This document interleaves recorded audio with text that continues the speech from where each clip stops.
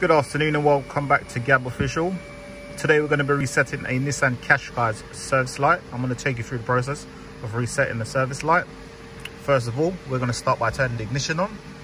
It's got keyless entry. As you can see, there's a stop start button. You'll literally turn it on. Then we'll scroll over to the left hand side of the steering wheel. As you can see, it says enter. You press enter. As you can see on the dash, it says settings. And then you press enter again. Then you move down to vehicle maintenance. Sometimes when the fuel's low, that will pop up, but don't worry about that. Then you go enter into vehicle maintenance, service. As you can see, it comes up service.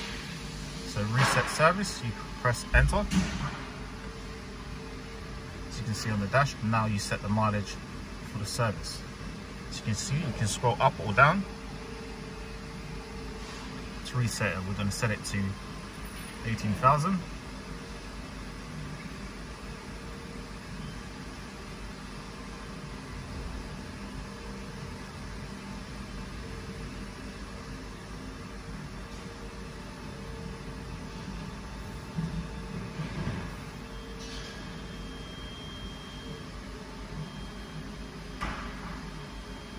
As you can see, now we're going to press enter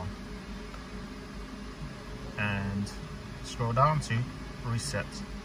As you can see, it says reset, yes. So we press enter. As you can see, that's the service light reset, and as you can see, the new interval is 18,000 miles. Turn the ignition off.